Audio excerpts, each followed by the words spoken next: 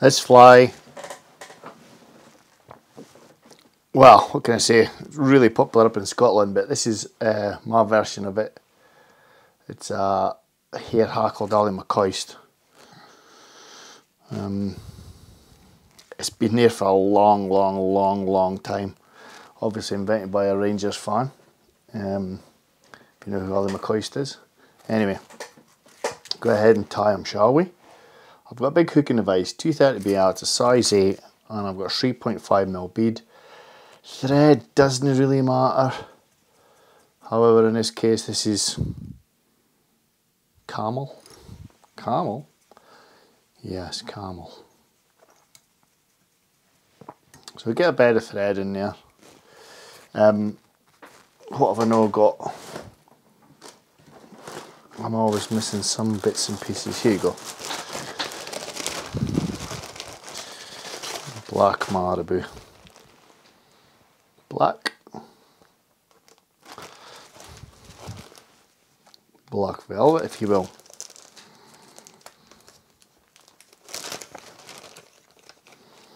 What a generous pinch of this. I'll just twist it in my fingers. Bind the fibres together and I'll cut an edge to work with. So we get that right up at the bead and then tie them in. One thing a lot of people do with lures is they have a really long tail. I'm the opposite, mine's is quite short.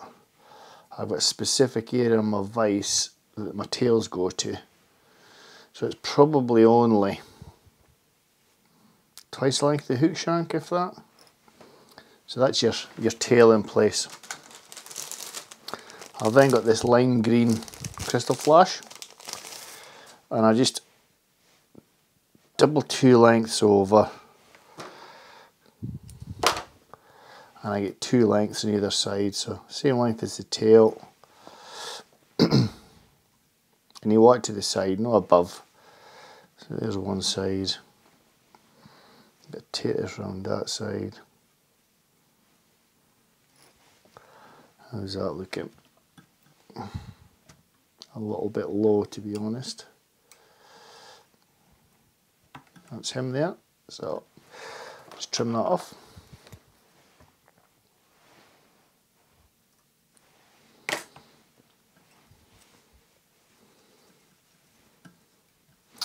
I've then got, now the original Ollie McCoist is just an olive fritz, if you like. However, I've got a fritz that I prefer. It's a little bit better.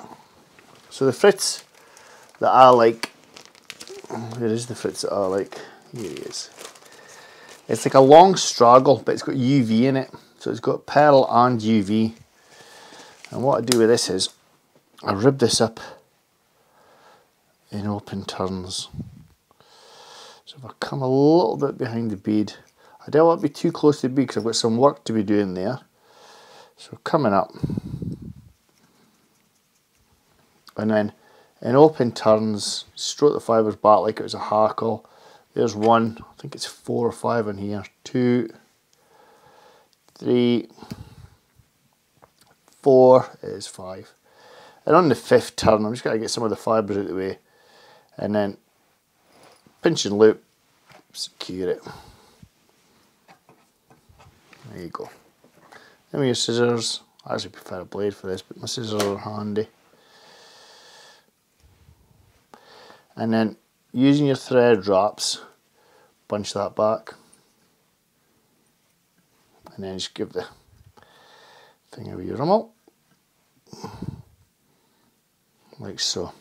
So what makes this a little bit special is the hackling.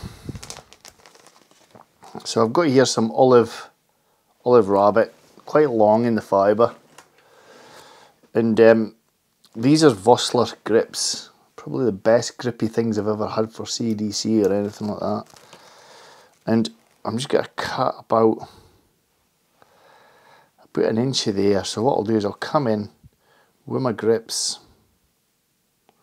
find what I want lengthwise, like so, and I'm just going to come in underneath and snip that. So I'll try to do this out the way of the camera. Snip it off the skin. And then, so there's what I've got, but obviously I'm going to spread it. You're better doing this in the flat of your table. That's what I'm doing just now. I'm just spreading this to get the hackle that I want. I didn't want it too thick at the same time. I didn't want it thin, because once you've caught a few fish, this is going to disappear. So I'm going to create a double loop tool. Just create a loop here, like so. In with my double loop tool, and then I'm going to insert these fibres into my double loop. Like you can see, shift some about. So there's my double loop. This is going to create my hackle. Spin that. This has just got so much more movement. Oh, I get my thread at the back there. Just park that there so it's out the way. And then come round with my hair hackle. Quite a few turns till I'm happy, and then secure with your thread. Now this looks messy just now, but let's not worry about that. I'm going to tidy all this up so you can see how much hackle I've got in there.